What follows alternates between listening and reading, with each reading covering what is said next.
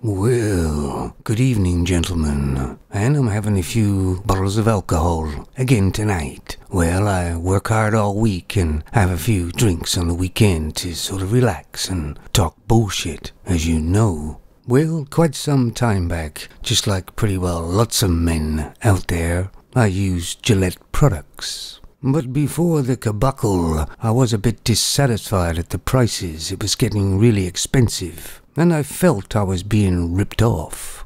And then there was those advertisements that told us all men were pretty well dickheads, but buy our blades anyway. Yeah, right. I stopped buying all Gillette products right from then. Now, Gillette is owned by Procter & Gamble, so I don't know whether I've stopped buying all their products. You can never be sure. But nothing marked Gillette on it, for sure.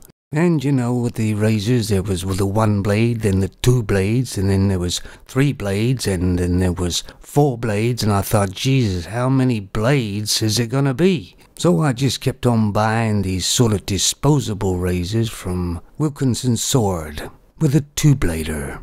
They were a good price and they lasted quite some time. But I always was curious about these 5 blades. Were they really all that much better? Would it stop you having to shave so often? So eventually I bought a 5-blade razor, but it was Harry's, not Gillette.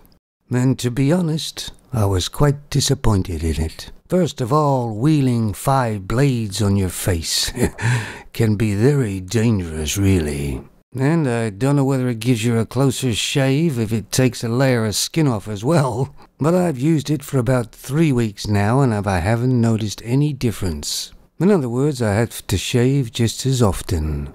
And in my mind, I believe that 3 blades would probably be the maximum you need to go. Of course, I haven't tried the 15-blade razor by Torex, maybe because I don't want my face to be laying on the floor. But I would be interested in knowing what you guys think out there about these 2, 3, 4, 5 blades. And don't bother mentioning the rotary ones because I've never been successful with them. I'm a blade guy one way or the other. But for me, I'm probably going to go back to the 2 blades Wilkinson Sword because they were cheap. And they worked. Anyway, let me know what you think anyway, guys, and your experience. And by the way, there isn't a 15-blade razor by Torex. Well, not yet, anyway. Introducing the new 15-blade razor by Torex. It's the closest shave you'll ever get.